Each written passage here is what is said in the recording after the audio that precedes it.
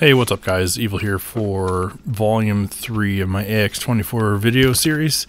For this volume we're going to be installing OVERDRIVE in the AX24. This is a trio gear set. It's a 23% overdrive. This is the mod that I've really been waiting for because I really think it's going to bring out the performance in this machine.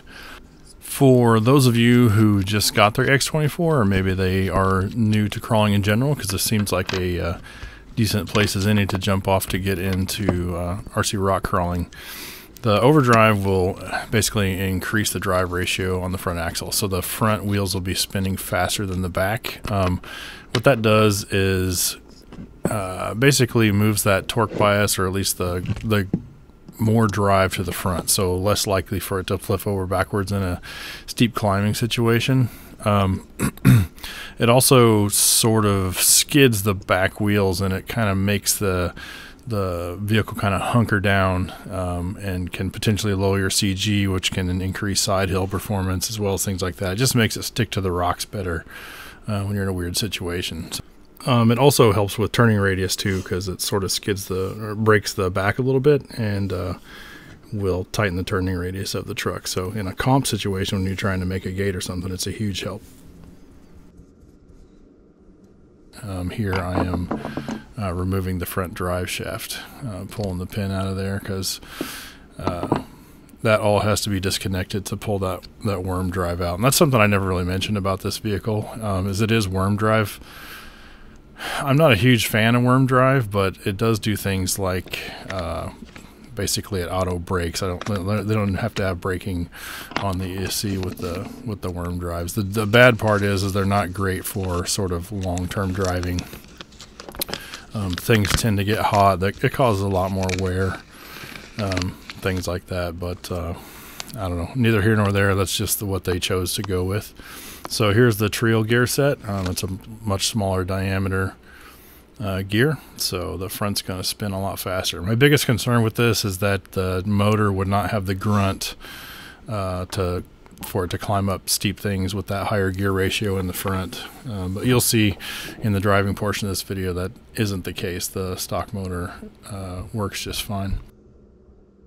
So here we've put the gear in. I'm putting the stub axles back in. You have to twist those to get those sub axles back in that locker / worm drive gear. Spin those till they lock in place. And I think here in a second it shows I used some black moly grease. The grease they had on the stock gears isn't fantastic. So it might be a good opportunity to even replace the rear one if you keep it at the same gear ratio, because the steel is going to be a lot tougher than those brass gears they have in there. So anyway, cake that with some black grease, putting the diff cover / servo mount back on here, and then reinstalling the brass knuckles. I will say, installing these knuckles, you cannot bear down on those bolts. You have to keep them sort of loose, or it binds up the steering. So the 1/10 scale has a steel top hat that goes in there that allows things to turn freely even with the bolts fully tightened, but at this scale probably not the greatest thing. So kind of snug those kingpins down on the knuckles, and then back them off a quarter turn or so that the steering can move freely. Alright, putting the knuckle weights back on here. The knuckles, the brass knuckles and the knuckle weights are a huge improvement. This rig is very top heavy, and getting that weight bias down and forward really helps performance. And just putting the wheels back on here. As I mentioned before, using an overdrive setup like this isn't something that you want to go out driving for hours at a time, because the difference between the drive will front and rear will put stress on the motor and ESC, so you will heat it up if you drive for long periods of time.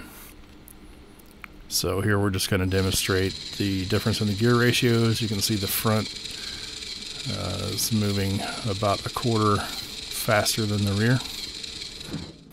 Alright, now we're just going to test, make sure the thing's still got torque to climb up on stuff with that higher front drive, and it looks like it did just fine. It's climbing past straight up. Could not make this climb before doing the overdrive. It would roll over backwards every time. You can see it cruised right up it.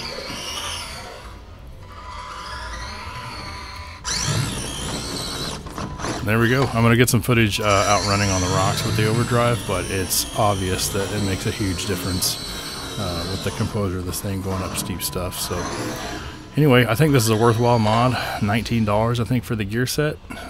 Like I say, not good for hours and hours of driving, but if you only drive a few minutes at a time just trying to clear a line or whatever, it's really going to improve performance of this rig. So very worthwhile upgrade in my opinion. So anyway, thanks for watching, guys. I guess that's it for now. I'll catch you on the next one.